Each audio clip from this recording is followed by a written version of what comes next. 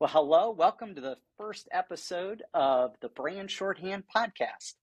I'm your host, Mark Vandegrift, and my sidekick with me here is Lorraine Kessler, and we more affectionately call her Thing One. So that begets the question of who's Thing Two, and that would be me. So by my designation as number two, though, I think you're going to find out that I'm really Lorraine's sidekick, not the other way around. We'll get into the details here in a second about how we named this podcast Brand Shorthand, but I wanted to let Lorraine introduce herself a little bit, get a little background on her. I first met Lorraine when she was hired here in 2000 in Innis Majori, and I don't think we could say the initial impression was rainbows and unicorns, can we, Lorraine? No, no, it was rather, I wouldn't say it was contentious. It's just that we didn't understand each other and where we were coming from, particularly. And Yeah. so, if our listeners are familiar with that book, The Men Are From Mars, Women Are From Venus, I would say that kind of perfectly described where we were when we started. You were very much down to earth, practical, tactical, understood process really well. And of course, me being more of a brand strategist, I was more about feelings and in the clouds in terms of the vision. It may be a simple way to say this is you saw better than anyone what was, and I was always in the world of what could be or can be. And it really took some time to put it together and understand each other. And that's one of the beauties of a collaborative agency is you get that opportunity to come together. And Yeah, definitely.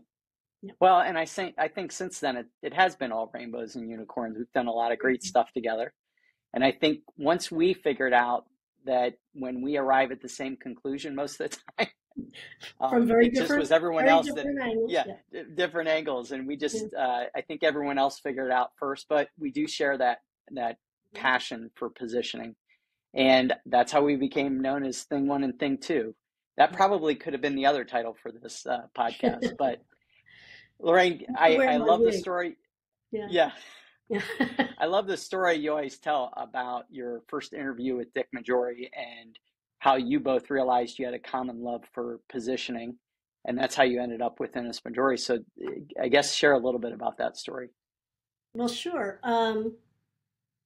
After leaving Texas and moving back to Ohio with my husband, I took a job with an ad agency in Toledo, Ohio.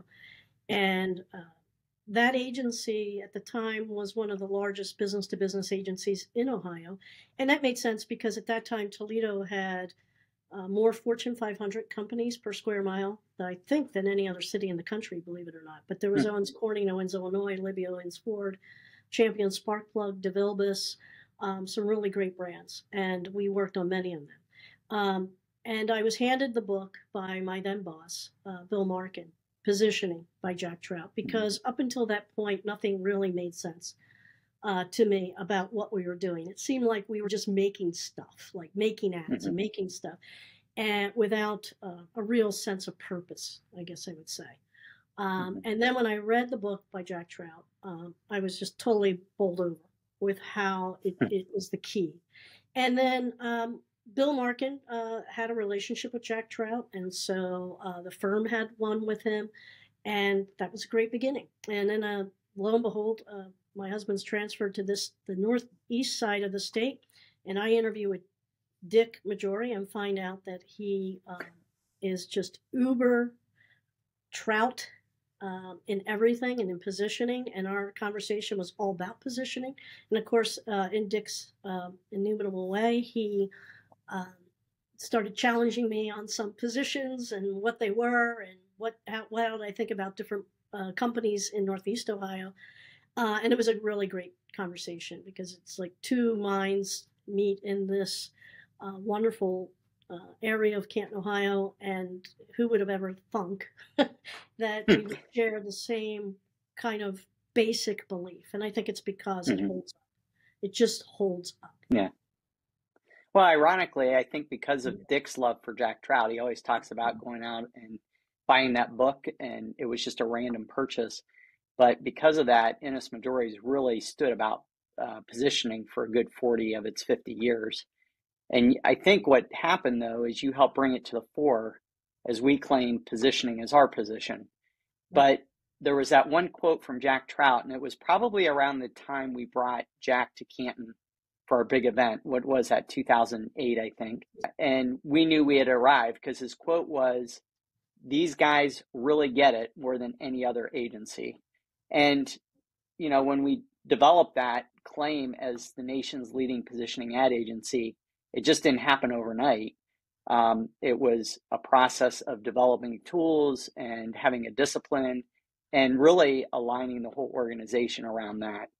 Why don't you share a little bit about it, because you had the most really impact in terms of the tangible tools and discipline that we developed around it. Sure. Um, while Dick was steeped in positioning, I wouldn't say that agency necessarily was. And so when we claim something as bold as that, even with Jack's endorsement, and we had the opportunity to work with Jack on Microsoft's MSN, positioning that as the advanced internet, and we worked with Jack on Uniroyal, who wanted to resurge that brand. And we met with him in Florida. So we've had real personal engagement with Jack in addition to the event that you talked about. But what really became clear to me is when you're trying to, and this is really instructive for any of the clients out there or people out there who have a service versus making a tangible product that they need to position. When you're trying to position a service, such as an ad agency or law firm or financial planner, you lack tangibility. You need to have tangibility. You need to construct a tangibility around the surface. Otherwise, it's what I would call too squishy for people to understand the difference. So we could say all we want what positioning is, but as you know, there's many different definitions for that. So that's kind of a problem. We're kind of educating us as a slow boat to brand fame, and unfortunately, we were in that mode. We did have Jack Trout in the work, but still, there's confusion.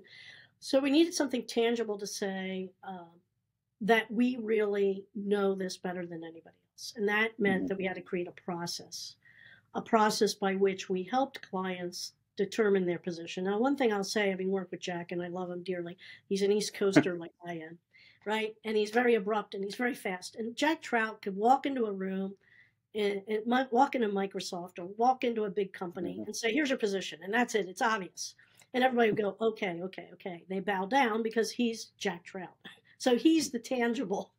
We didn't have that without Jack. So we don't have that ability. What we needed to do is construct a process that allowed the client to construct the position while we guided them through very key filters that need to be met to determine whether a position is strong or weak. And there are very objective filters that we developed and put into a process called the appreciative discovery, where we work with top leaders. And I want to make the point that you cannot do this without the CEO. You cannot do this without top leadership. A position isn't something that can be relegated just to the marketing team or anyone else. It has to be the organization's operational idea. It has to be supported through the whole organization.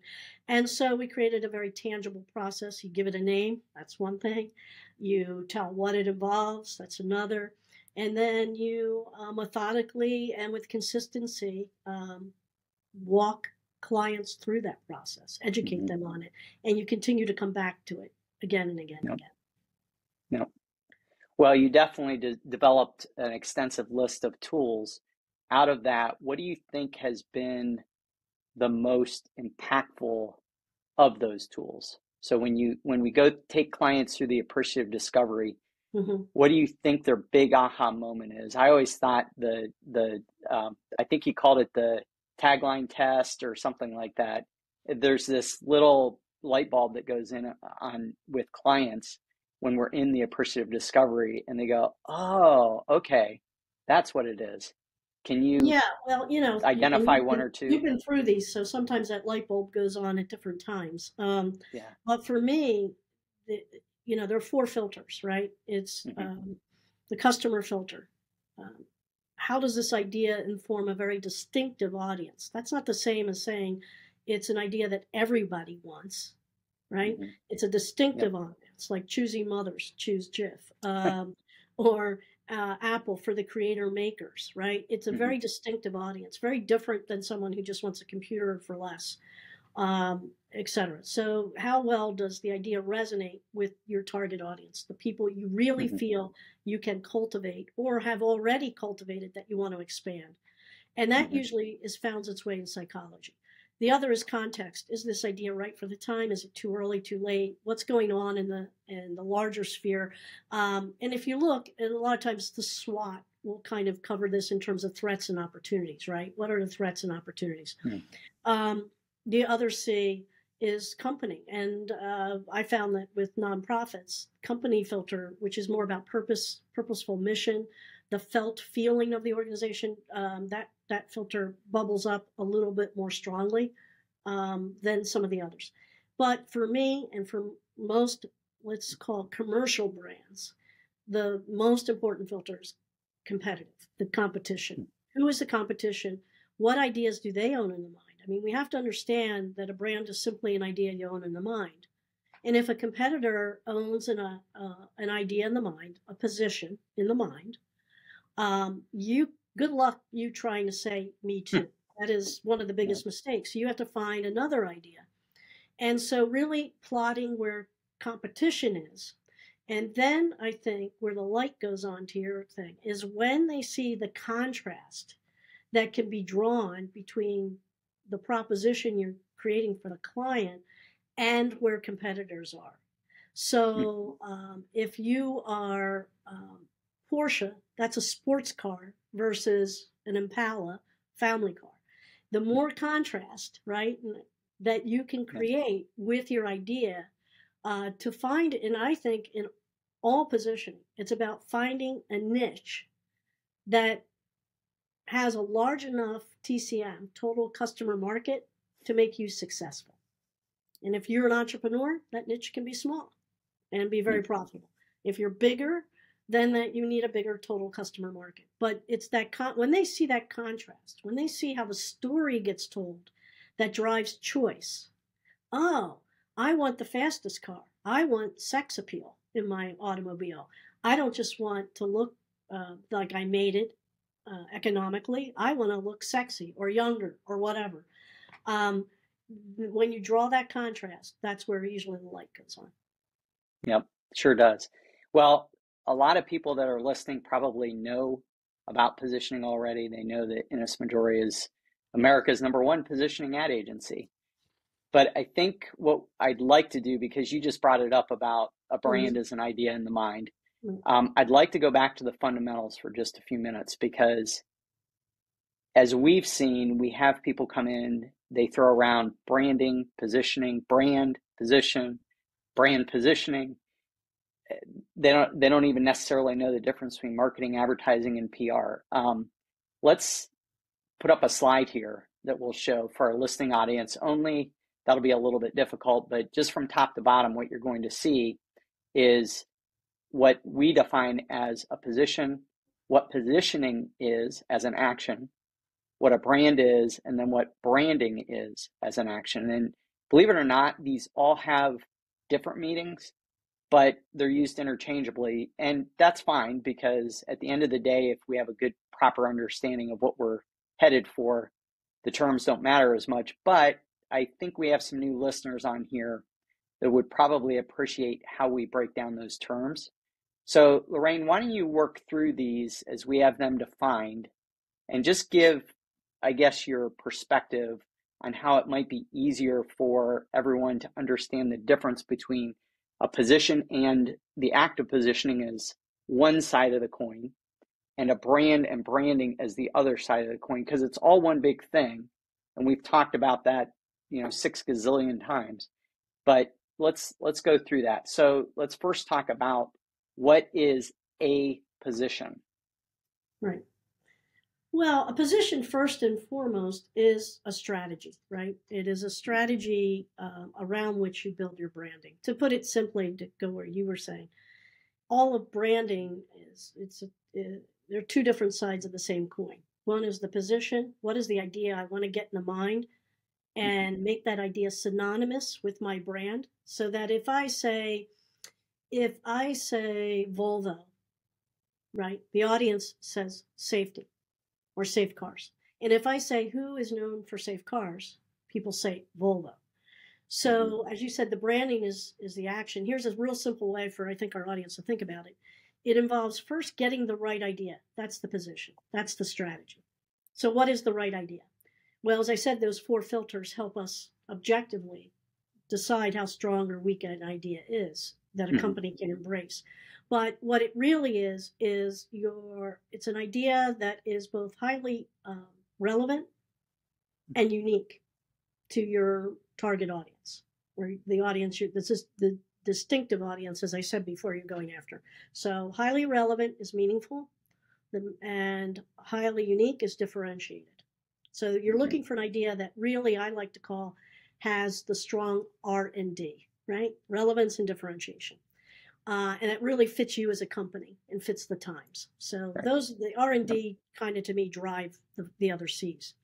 So and really to interrupt you here real quick, so that our audience understands, you can have that position without ever being in the marketplace. In fact, wouldn't you say that most businesses go into business, or most entrepreneurs go into business because they have this idea that they can do something better than someone else, what's available in the market, or they can do it differently is probably the better way to say that, as you've said, the R&D. So this idea can exist, but it doesn't mean we have a brand yet. So talk about that a little bit. Right. I mean, an idea that is just an idea, that's not, the object of advertising and therefore branding, right, is to make your brand famous. That's the number one goal. We know that if it's famous for something meaningfully differentiated, it has higher value. So, to go back to your point, is branding is getting your idea and your brand synonymous and making it famous.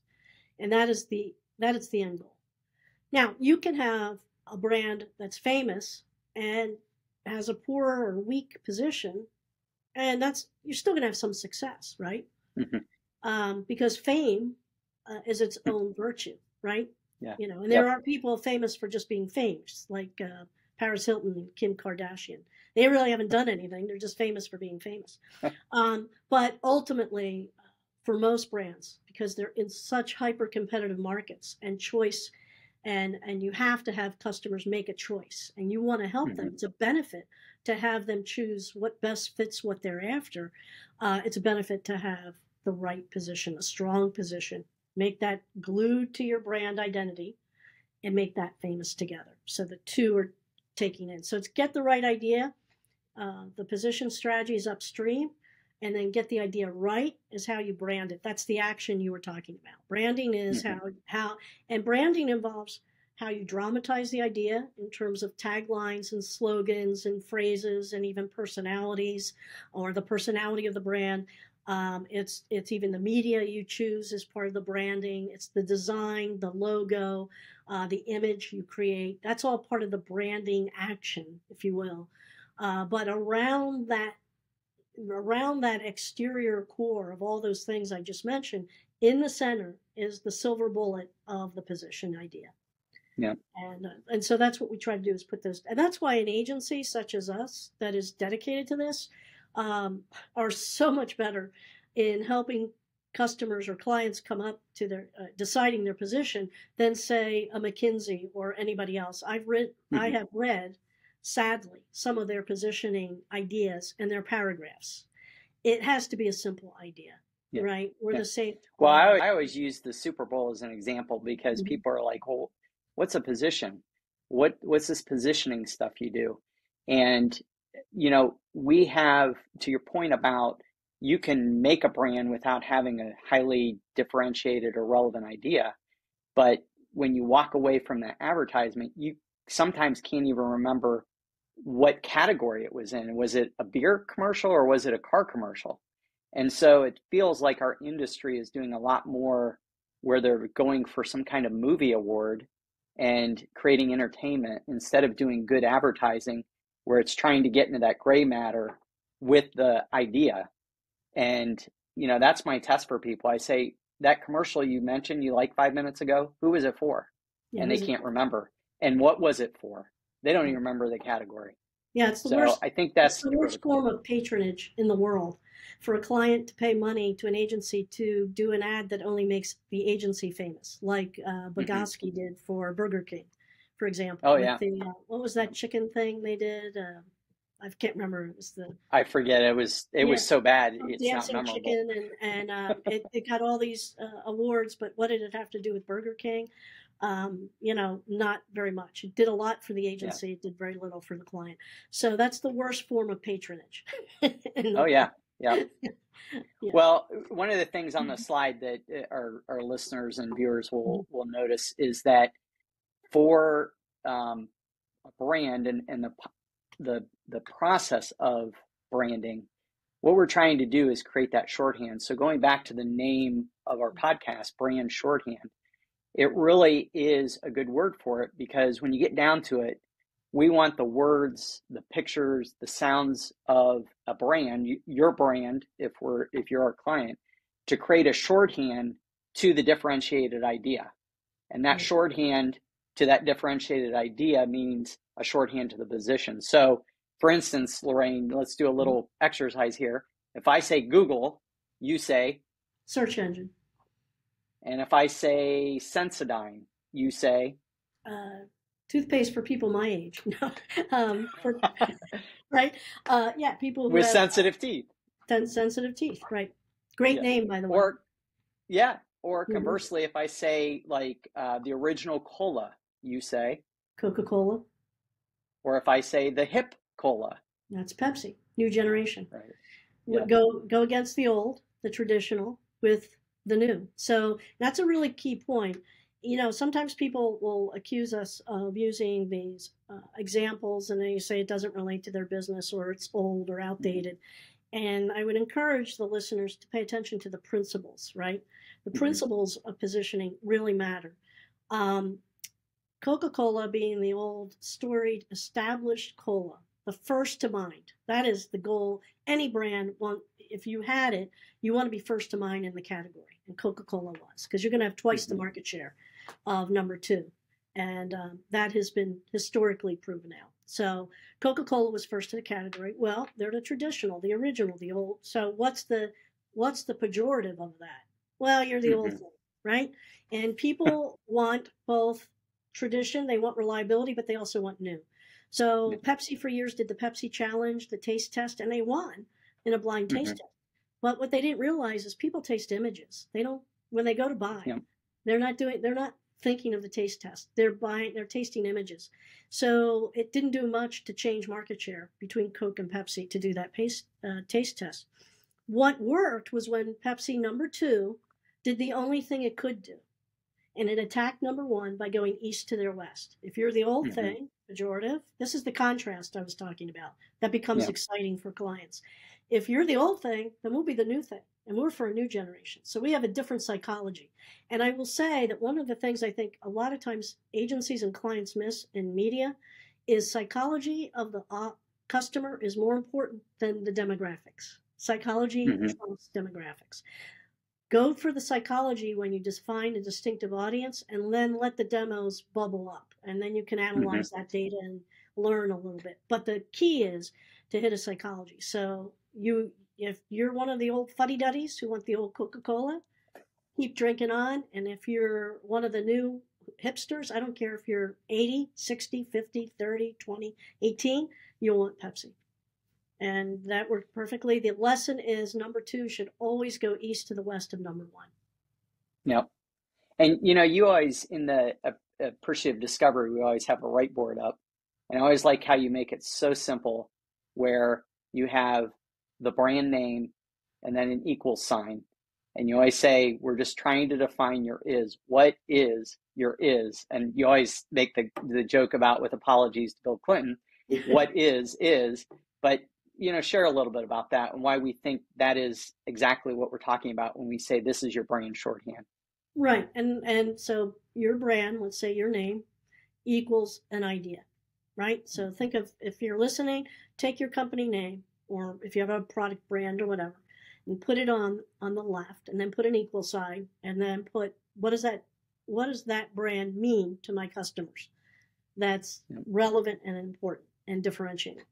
If you don't know, then we got to find it. If you do know, great. Now you know what your marketing should be about and delivering. Yep. That's the baby. Yep. Perfect. That's the baby your branding needs to deliver. If it delivers a bunch of other messages, it's missing the mark.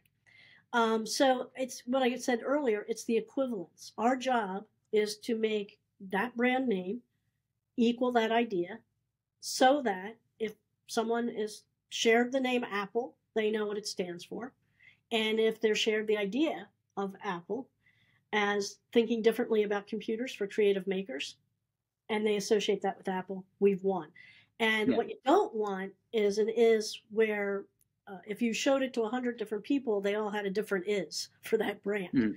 It goes back to an old movie called City Slickers. It's one thing, right? Remember, it's one thing. Perfect illustration. Right. You're either going to be low price, you're going to be the fastest, you're going to be the slowest, you're going to be the thickest, you're going to be whatever that is. And if you can get it down to one word, that's brilliance. If you're going to be the commodity product and sell at the lowest price possible, then you better be able to always be the next competitor who can go lower. So that is a way to position. It's just not the highest value way to position, and not many companies can do that. So you got to find something. That's for sure. You got to find something. Well, else. Yeah, I think, when you and I talk a lot of times about the psychology of this, and you mentioned owning that psychology, we find this works in our own lives. I remember the day when someone asked me, and this was probably in the last 10 years, who the class clown was in my grade.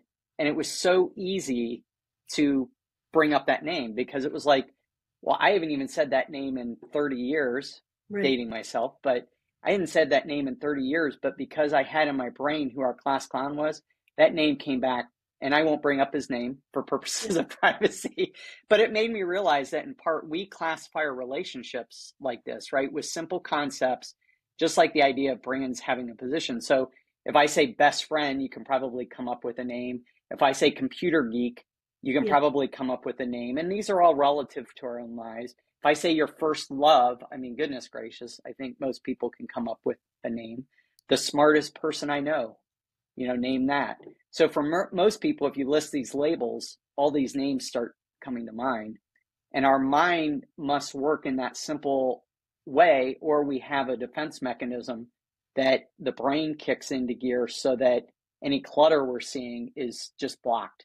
That way our minds don't explode. And I think that's why we're committed to positioning strategy, is because we see that is the basic way that our brains work. So if it works that way in personal relationships, it would work that way in brand relationships. Right. And I think that what you're saying is we must remember that a position, it's always about a brand position, right? And I said a position is a strategy, and it's upstream from the action of branding. But the end game of the branding endeavor, once it has that idea, and it's now getting that idea right in the market, is to get to a brand shorthand for the customer. Customers don't think as deeply and as we do about this. They just don't. So this is where the artistry has to come into play to get that idea down to a synthesized, memorable idea that the customer will react to. And that's the artistry. That's kind of the magical part of it, where an agency's talent really has to be put on the court of play. And that's the end goal, right? And that's why I like what you named this brand shorthand, because we can talk here all day long and read theoretical things about positioning and what it is and what it isn't, how to get it and all that. But when we're done figuring that out with a client and they've embraced an idea, the job of the creative is to get that to the simplest possible way of getting it across. And then sticking with it, it requires both consistency and constancy. Consistency is you say the same thing or you look the same. That's where your brand identifiers come into play, the logo, the colors. You don't have to have uniformity. You need to have unity. I mean, you don't have to be like a police cop, but there needs to be unity. But that consistency and constancy is you're in the market all the time. You're Yep. in there in Yep. front of your audience. So they're two different things. And that's part of the branding skill and discipline as well. Mm-hmm. Well, I would say that's probably enough for our first episode. I thought it'd be good to give our listeners some background of us and our love for positioning. And that's really what we'll talk about each week. Do you have any closing thoughts, Lorraine? Yeah, I always like to say this little drawing behind me, the scribble drawing, which, by the way, I did. I like to say to clients, this is your business. This is what it feels like. It may even look like this before you get your position. And when you get your position, you're going to have a coherent picture of what your brand is all about, and so are your customers. That's a great illustration, literally. Yeah. So thanks, Lorraine. Join us for our next episode of Brand Shorthand as we discuss some recent successes and maybe one failure of brands we all know and love, or sometimes love. And we'll see you on the next episode of Ain't Brand nobody's Shorthand. business but my own.